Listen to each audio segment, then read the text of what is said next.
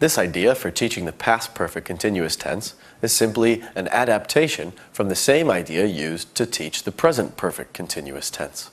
Here now, we'll have a student come up in front of the class, receive a certain prompt, make an announcement, and the rest of the class will guess as to what the person had been doing before something else happened in the past.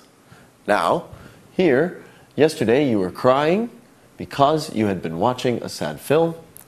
Our student would simply come up, read the prompt correctly as, yesterday I was crying because, and allow the rest of the group to guess as to what was happening.